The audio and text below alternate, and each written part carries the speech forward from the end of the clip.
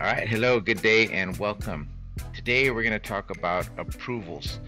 We're going to understand how to build them in Flow Designer, some of the dependencies or prerequisites for them, and how to test them. So I'm going to use a basic flow to do this, a basic use case called a transportation request. So let's get started. So I have a basic app that I had created. I hope you're familiar with App Engine. App Engine is how you can build apps lightning fast, and there's a lot of tutorials on those. So if you want to build an app, go ahead and do that. You can do this against any other record type. I was actually going to do this against problem management, but I thought I'd highlight a quick little app that I had built.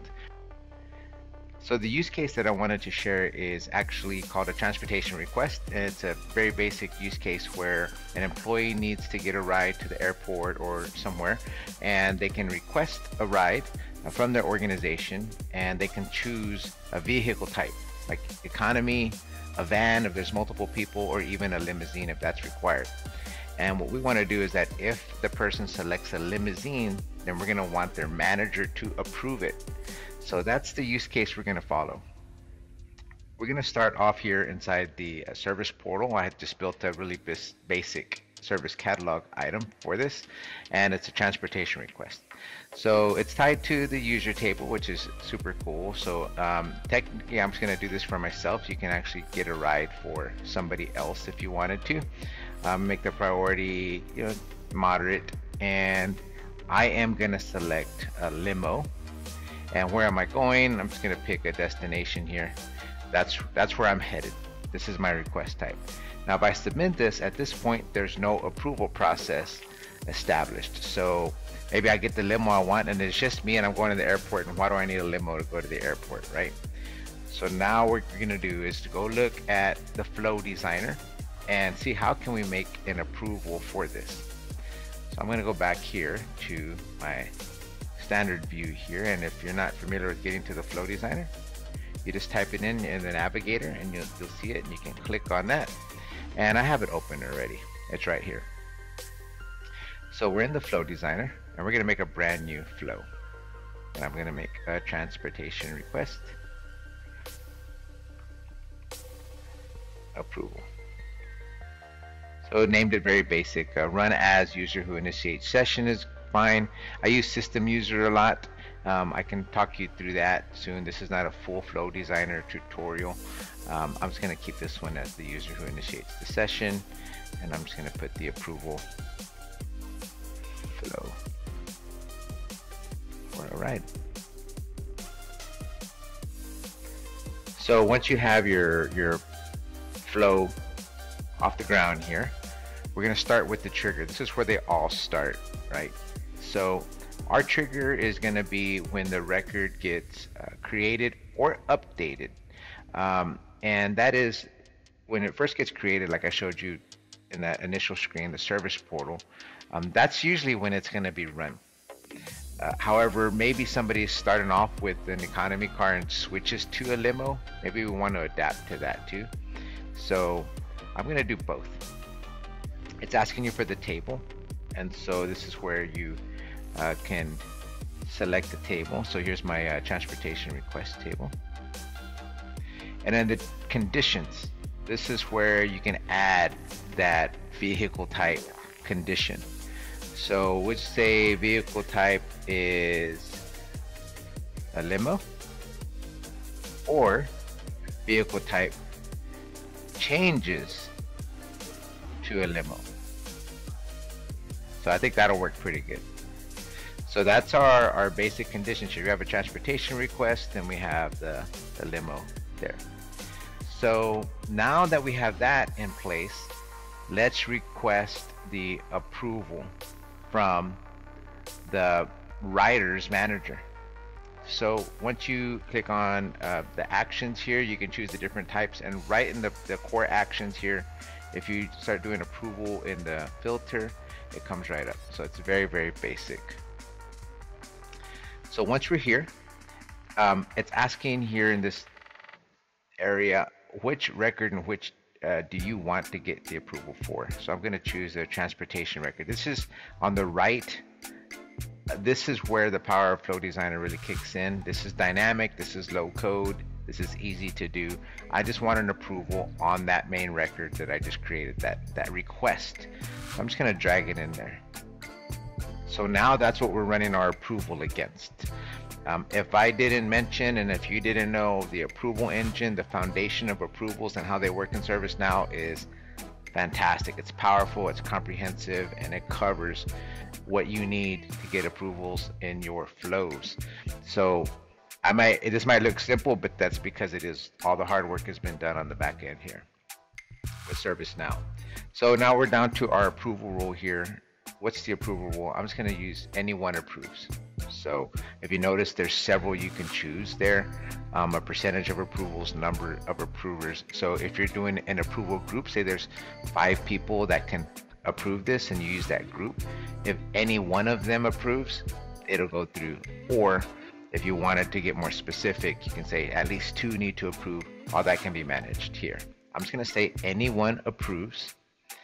And then here, it's now a field is empty. We need to put in there, who do we want to approve it? As mentioned, we can select groups from here. If we wanted to do a group, we can look through the users and add a specific user, but we want this to be dynamic. Dynamic meaning the person who, the writer's manager needs to approve it. So if we go back to our data pill selector over here, our data selector, you can expand the main record, scroll down to writer, and writer is tied to the user table. So now I'm drilling into that table. So if you notice, we're able to dot walk or crawl through the different tables across the platform using this interface. So the writer actually has, the user table has a manager field. So I'm going to drag the manager in there. So if you notice, again, no code, it's all dynamic. So I drilled into the original record, I looked for the writer, I found the manager, and I drug it in. That's who we want to approve. So that's perfect right there. Okay, so we have the trigger and what's going to prompt the approval, and then it's going to send it to the manager. So we're going to stop there with the flow, and maybe at the end we'll come back and do some logic, like if it's approved, do this, if it's rejected, do that. We can do that here with some flow logic here in a moment. But before we build that out, we're actually at the point that we can review the prerequisites, or and also the dependencies, as well as test it. So I'm just going to actually save that right now, and I'll activate it, even though we're not going to test immediately. I have that ready. So there we go. All good. Pretty basic approval flow there. So now we're going to go back to our standard interface, platform interface here, and let's take a look at the dependencies I was talking about, these prerequisites. So one is, in order to ask for the writer's manager to approve, the user table that houses all your users needs to have manager populated for that specific user. Now, it is the best practice that, let's see, I have a users with manager list here. It is the best practice that organizationally, your org chart is imported and managed here in ServiceNow. So there's always somebody in that field. No matter how high up the chain you go, everybody has a leader except for the very tip top of the organization. But all the standard employees should have a manager, supervisor, some kind of hierarchy in place. If you notice in our demo data here, if I click on all, there's a bunch of them that don't have it. So fortunately, there were some that did, and I also went ahead and did a couple manually. So if you notice, Beth has a manager, right? And I didn't use her, so I need to make sure, back as a prerequisite, maybe if I were to run this now, it may not work. I think if I look back at my my request here. So the writer, Omar, I'm not in that list.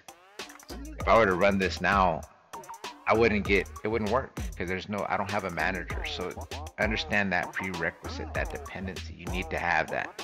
So that's number one. The users need to have a manager in in that field. The second one is if you did groups. So I think I was mentioning in the flow, instead of an individual, you can put a group. So if you're gonna put a group, you just want to make sure, one, the group exists. So I'm gonna show you some groups here. I don't even know if there's any approval groups. I think like the cab is an approval group, so I don't have one. So yeah, cab approval, you see that? So just as an example, that's a change advisory board. It has 6 members. So you need to make sure there's members in the group if you're gonna have the approval go to a group. Make sure they're all in there.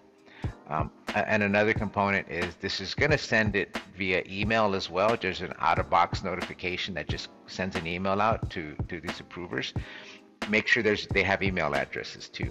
So that's the other prerequisite to take advantage of that automatic notification that you don't even have to build. It's just part of the platform. You're going to want to go ahead and make sure there's email addresses for those individuals as well. So those are 2 of the dependencies that I can identify right off the bat that I think are important. And so noticing that Beth did not have or that Omar didn't have a manager, but Beth does, and that's me. I think I'm going to change my submission from Omar to Beth, right? Just for testing purposes. So at this point, because I created the flow and I activated it, and right now the condition will be met because the vehicle type is a limo, and the rider we know has a manager, this should kick off the approval flow. So I think I'm gonna give it a shot.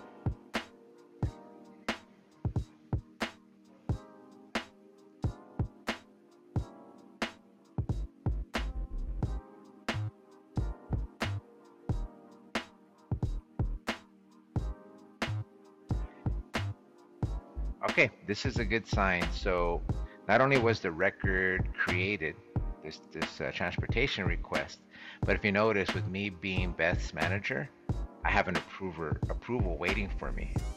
So that's a good sign. So now that helps us look into testing, because how do we check that it works? So there's one way: make yourself the manager, submit for somebody, and let it come in, and you'll see an approval there. Very good sign. But I would start off here. I'm going to show off the actual executions that do help keep track of how the flow is progressing. So I clicked on that and drill into this record here, and it's showing the progress so far. It does show waiting, but it looks like the condition was met and the approval went through, and it's green that it's waiting is a good sign. So it went out, and what it's waiting for is a response to the approval. So that's great sign there. All right. So another way to test is come out to the platform interface, and there's a my approvals list that resides here. I have this light in the way, and if you notice here, there's one directly assigned to myself. But if you're an admin, what you can do is just get rid of the filter and sort by, the most recent on top, and you'll see them coming in. Even if you're not the approver, or you're not in that field, you're not the manager, you'll still see them come in, just like you see all of these where I'm not the approver. You see them here. So here's another good way to test that the approval got sent out. And you can actually right click and approve or reject from here to see if the flow continues. So we're going to look into that in a moment. Another way that helps it be kind of efficient and a way is just to add a related list. So if I go to configure related list here, I am actually going to go to approvers and add it to my view. One of the related lists. And so down here, now you're seeing the approvers as they come through. So I think I showed you this record earlier. Let's see if I refresh it. All right, and now I have a related list here. Let's go look at the record. So this is the workspace view. So if you're testing and you're using something like the workspace view, just like this, you're gonna be able to just navigate. So it's keeping you from having to even go to that platform interface or that classic UI. What you're doing is you can submit it via the service portal or submit it here, and then you'll see the approval show up in the related list. So you can test your automation staying kind of compact. So I hope those are helpful tips on how to get those tested. The final test that we're going to want to do is we're going to want to approve or reject it to see it complete, because we're still in this waiting state. So the last thing I'll do is go ahead and we'll just approve it here. We can view them. There it is. I'm just going to hit approve. So it comes off my list as the approving person, and now I have no pending approvals, no problem there. And if I go back to the Flow Designer and refresh that, now it's completed. So that was a quick highlight of how to establish a trigger condition to get an approval, some of the prerequisites and dependencies that you need for them to work successfully, and a few ways to test them to kind of see that they're going through. What we can do next time is explore more logic, that if it's rejected or if it's approved, let's do some other fun stuff. But I think this is going to be great to get an overview of how approvals work on ServiceNow. Thanks.